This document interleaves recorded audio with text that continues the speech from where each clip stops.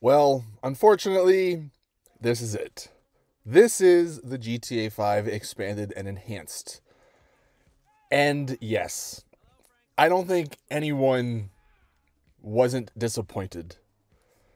Apparently, all this footage you're seeing is of the game.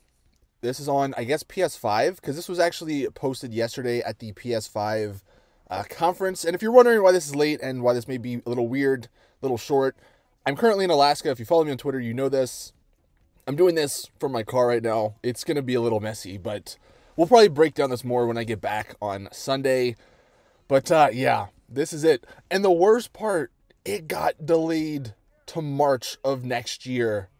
So, look, I guess all those rumors that this was going to be on a new engine, they were false. I guess, we were all expecting maybe too much. And even for this online part, they really, what is this? They're not even showing anything. Like, I guess if you've been playing on PC, you've been playing the expanded edition of GTA 5. I don't know. But I figured I would just make this quick video to give you guys an update in case maybe you didn't see yesterday. Sorry again for it being late, but, circumstances are what they are. Yeah, I don't know. Let me know your thoughts in the comments. If you want to go on my Twitter, I tweeted my thoughts yesterday. Oh, man.